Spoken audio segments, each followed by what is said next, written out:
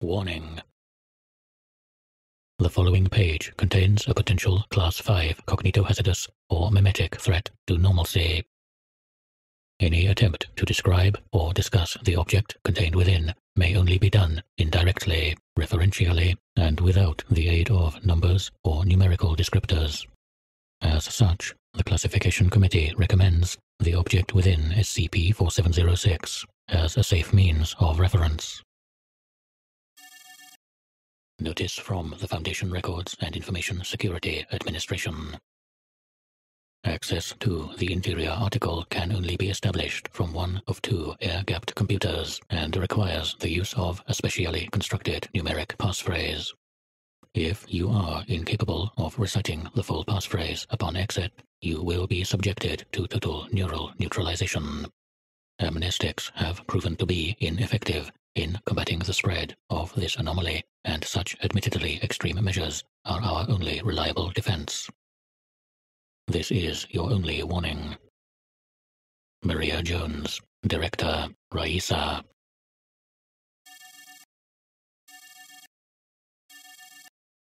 Establish database connection. Item number. The object contained within SCP-4706. Index. An array of nonsense. Object class. Keter. Special containment procedures. The Baltic Savings and Loan Bank of Manhattan, as well as all adjacent properties, have been seized and quarantined in order to effect containment of the object within SCP-4706. No attempts to access, explore, or research this quarantine zone will be approved until and unless effective countermeasures against the anomaly within can be developed. Information about the object contained within SCP-4706 is stored within an encrypted, high-availability database in the Raisa wing of the Foundation's site with the greatest number of employees. Access to this database, as well as access to the approved viewing room, requires approval from employees classified with high rank, as well as employees who are members of Raisa's governing board. After viewing has concluded, personnel are to speak all of the digits used in our base number system. The attendant AIC will acknowledge this effort and then prompt for repetition of these digits. If this repetition is not carried out in a timely manner, neural neutralization will occur. Description. The object contained within SCP-4706 is a highly contagious cognitohazard of an unknown origin that affects the ability to comprehend numbers. Those affected by this cognitohazard have their conceptual and perceptual understanding of any given number permanently destroyed. Due to this unique effect, acknowledgement of symptoms often leads to the rampant spread of this effect. Any level of communication with either a carrier or infected media is sufficient for transmission. Even the subconscious use of numbers with direct reference to an infected subject is capable of spreading the effect.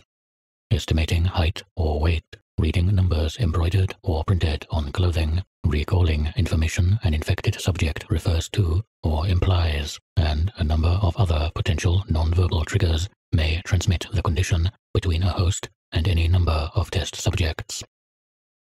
As of the last update to this article, no means of reversing the effects of the anomaly or retraining an infected subject has been discovered, including the use of both targeted and broad amnestics.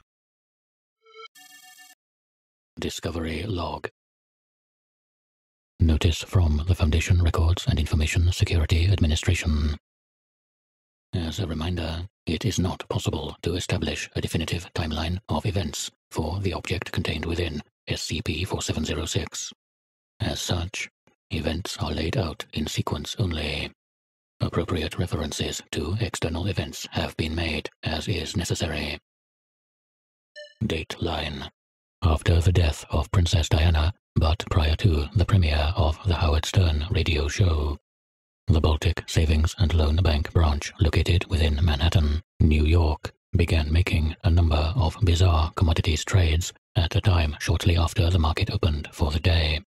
While these behaviors were flagged as atypical, they were not deemed illegal or suspicious until expunged, hours later, when they had escalated to include amounts well in excess of the bank's total funds.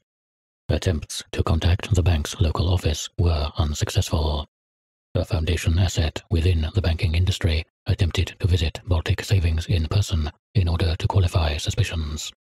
After doing so, they referred the matter for immediate investigation.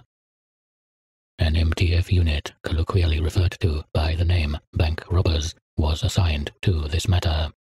Upon their arrival, the asset was waiting inside the bank and was retrieved unharmed. At this time, the MTF was warned of a possible cognitohazard and a quarantine was requested.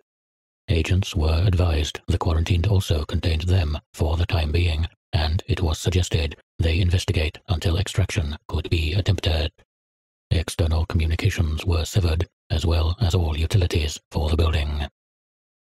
The associated bodycam footage has been transcribed, summarized, and then destroyed in order to protect expungements.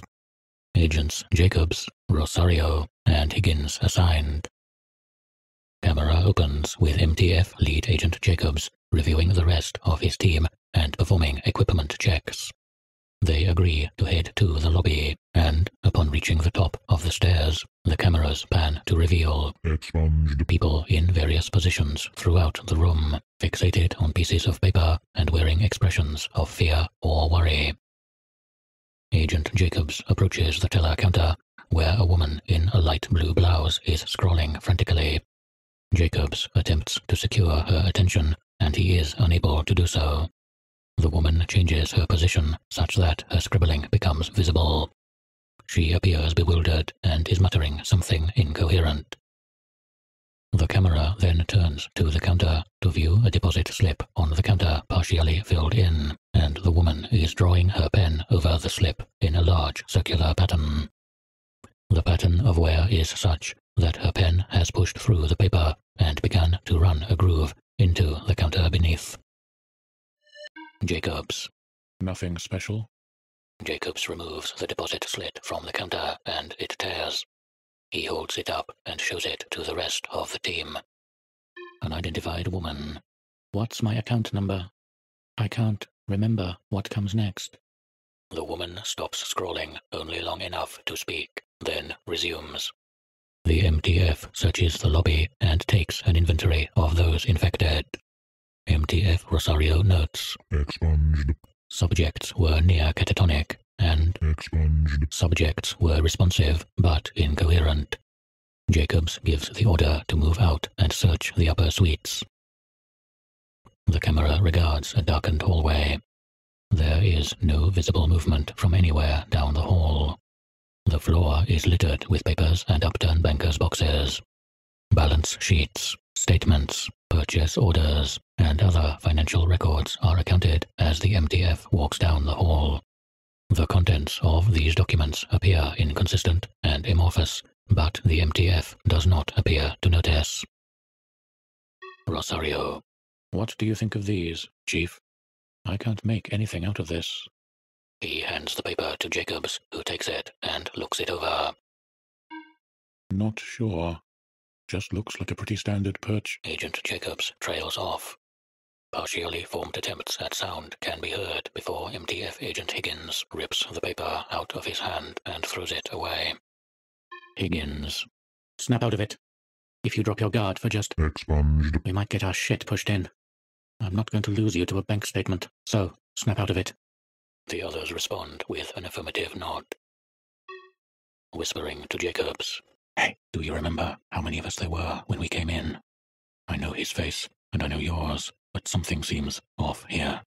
I don't know if there were expunged, more expunged, of us, and it's really freaking me out. What if he's... You guys all right?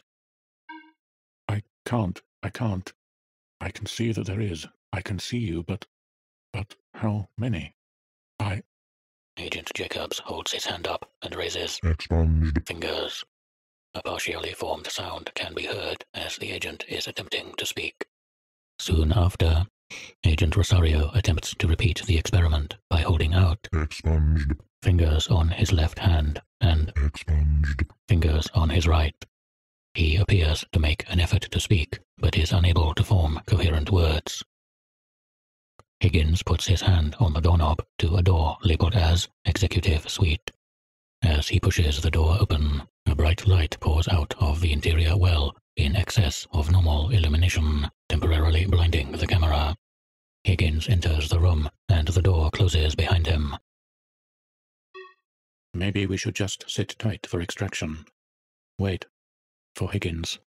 I don't feel very good. Agent Rosario slides against the wall until he is sitting. Agent Jacobs places his hand on the door at the end of the hall. A low, deep grumble is heard reverberating through the wall. Jacobs stumbles backwards and falls into a sitting position and remains stationary. Hey, Rosario? Yeah?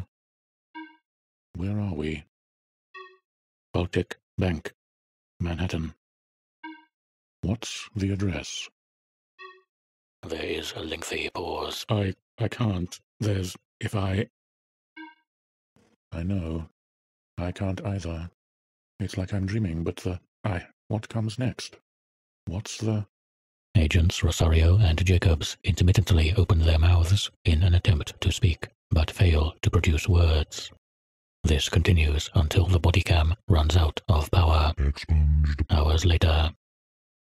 End log. Video log amendment. A partial video log was recovered in several segments from Agent Higgins's body cam. The camera itself was recovered just outside of the executive suite, identified in the previous video log, although the body of Agent Higgins has yet to be recovered. A majority of the footage was corrupted due to magnetic interference, but a significant segment was recoverable and has been transcribed. As with other footage in this file, the original has been destroyed in order to protect expungements and minimize the risk of infection. Footage fades in after substantial interference. Usable video resumes just as Agent Higgins approaches the executive suite door and opens it. The agent is immediately lifted off of the ground and pulled at what appears to be a high rate of speed into the suite, as the door grows smaller by perspective. Higgins screams, and his arms flail, and the camera is washed out by white light and intermittent static. Approximately Expunged. seconds later, a collision is heard, followed by the commencement of a low, rhythmic thrum. Higgins appears to climb to his feet, standing on an unknown surface that reacts to his shoes as if it were solid. He attempts to survey his surroundings, but it is a featureless and white void. Shortly thereafter, magnetic interference shorts out the record. The camera resumes an unknown amount of time later, with Agent Higgins walking in an unidentified direction. In the distance, Expunged. small but distinct dots are seen. These grow in size as Higgins approaches them. Expunged. Of the unidentified objects grow in size at a rate faster than the others as they rush to meet the agent.